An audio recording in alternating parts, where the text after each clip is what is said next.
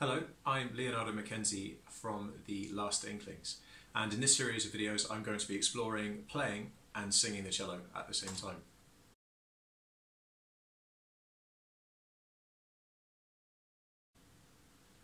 This first video is absolute basics. This is the most simple way to start separating what you might be doing vocally from what's going to be happening with both hands.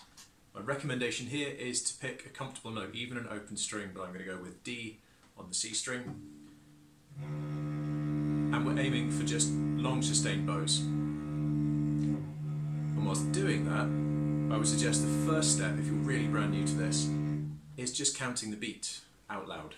1, 2, 3, 4, 1, 2, 3, 4.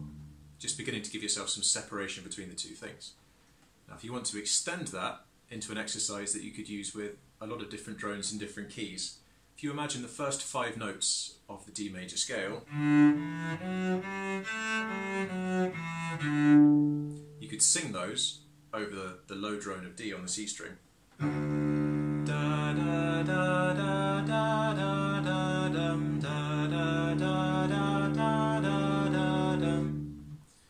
all I'm trying to do there is make sure that this bow is moving smoothly and isn't really connected to the different tones that I'm singing. So I'm not moving, obviously, da, da, da, da, da, da, da, da. I'm trying to keep that bow hands completely independent, or as independent as possible, just changing at the end of bars, for example. La, da, da, dum, da, da, da, da. You can obviously try the same thing in C. La, da, da, da, da, da, da, da, and so on. Just to start making sure that you can do both things at the same time.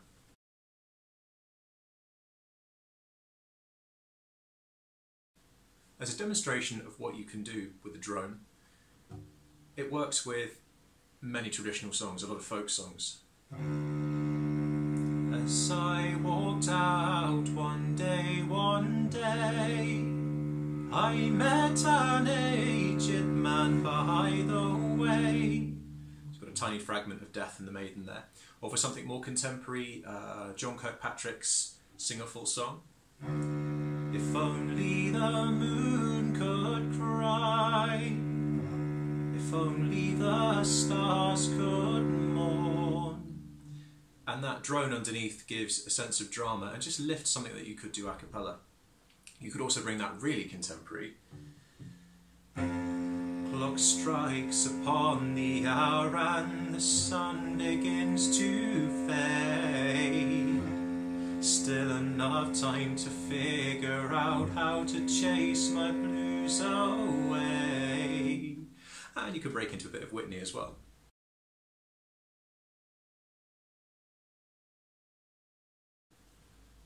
The next part of just using one note at a time to support what you're doing vocally is to begin to move that note, and I recommend you find the lyrics and chords for a song that you know particularly well. I've gone with an Adele song just because I know the chords offhand.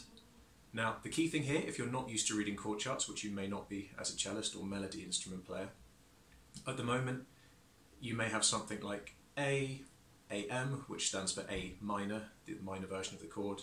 If it's just a capital letter, it's the major version. If there's an M, it's minor. We're not interested in anything beyond, however, the letter itself.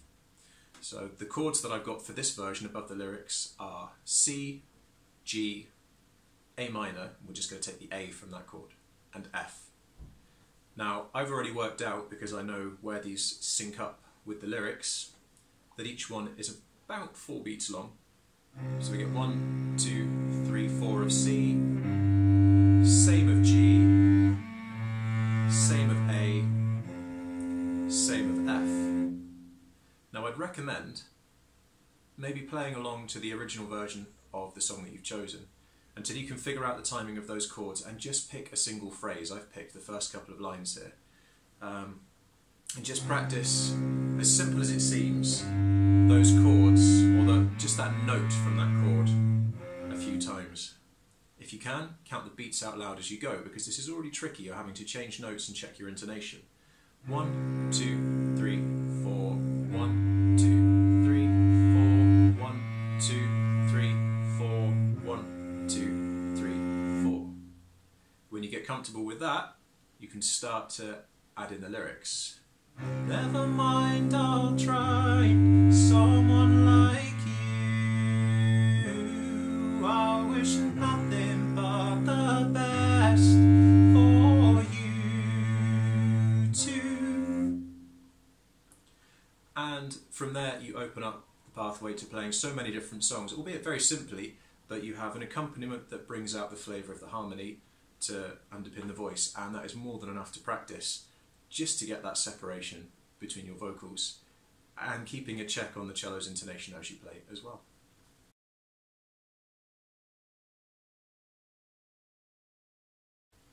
So for a few examples from the Last Inklings repertoire, you'll hear the sustained drone happening in the beginning of our performance of the telling of the bees, where we sing in close harmony. I want to show to you the secrets of the telling of the bees, but you can never tell a soul, not a soul.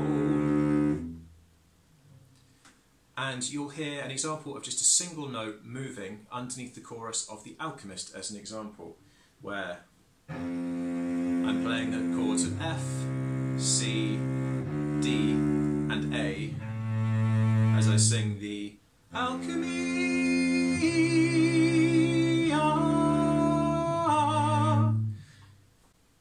And that should be plenty to carry on with before my second video.